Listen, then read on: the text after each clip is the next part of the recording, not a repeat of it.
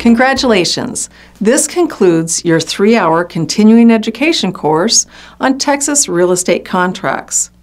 During this course, we took an in-depth look at the many facets of Texas real estate law and its governing bodies. We also introduced you to the Real Estate License Act, which is the primary source of real estate regulation in Texas.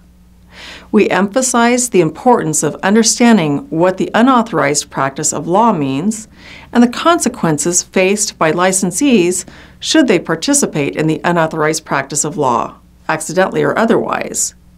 We also discussed the contracts used by today's real estate professionals when listing, selling, or leasing property. We realize you have a choice in your professional education needs. Thank you for choosing At Your Pace Online.